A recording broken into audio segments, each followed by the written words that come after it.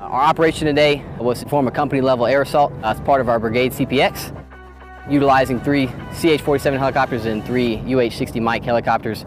We infilled 120 personnel into a predetermined HLZ for our ground force assault and seize. We pick up people, we drop people off, we pick up stuff, we drop stuff off. That's kind of what we do. But the amount of respect that the Chinook community gets from the ground forces, everyone loves to hear the Chinooks coming, whether that's picking them up, dropping off supplies. Being effective as a crew involves being a team. So your team is probably the most important part. If you can't execute within those 4 members in the aircraft, we're not going to get those 30+ guys on the objective. We're not going to get that equipment on the objective that the ground force needs.